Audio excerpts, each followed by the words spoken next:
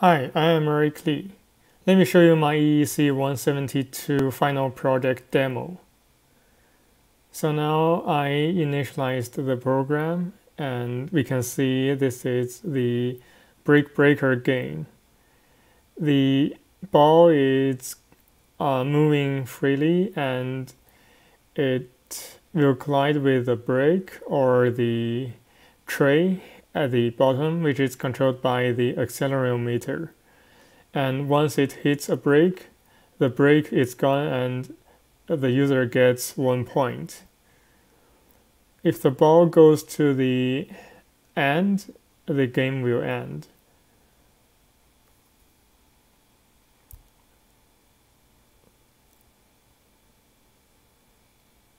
And we can see that the breaks are initialized randomly.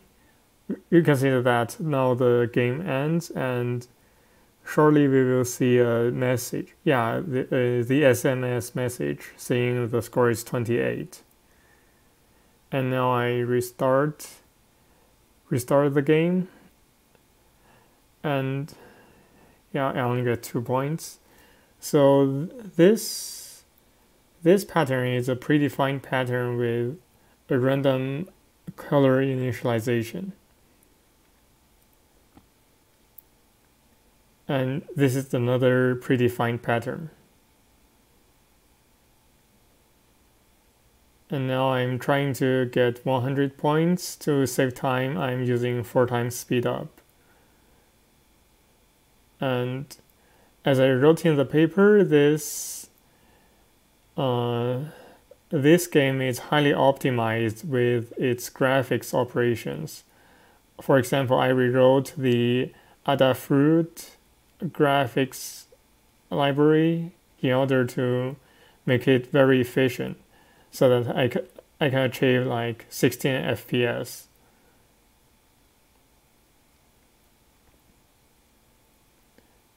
And if you clear all the break, it will restart. There will be a new game and your score is remained. So now I have only 1 break left. Say I want to take a break, I can press the switch and then the game pauses. Yeah, so after I clear all the breaks, it initialized to a new pattern, and also I can pause during the countdown.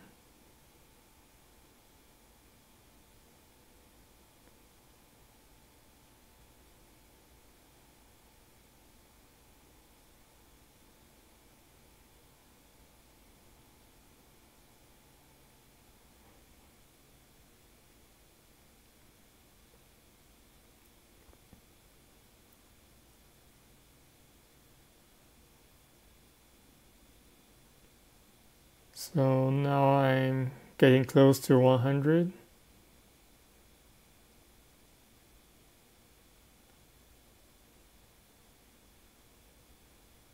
And you can see that there is a high score message and the IoT is updated and there's an SMS received.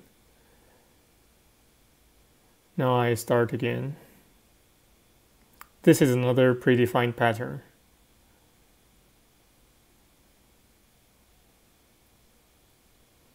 And now let's try using another screen orientation.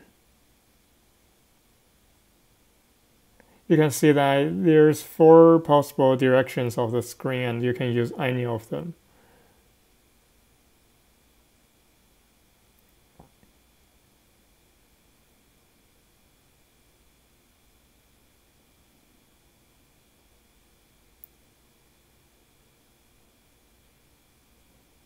Yeah, we still receive the text message. Yeah.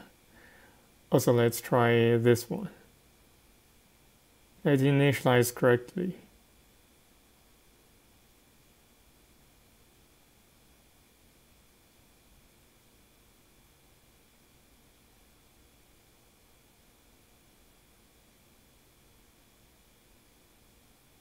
Also, we can try the last one.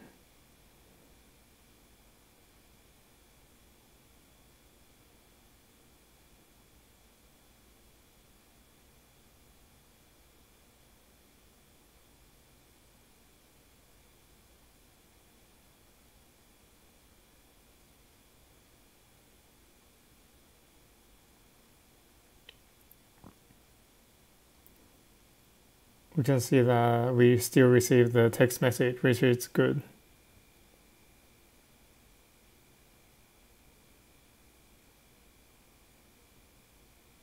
Everything still works, like the button for pausing the game. Thank you very much for watching this video.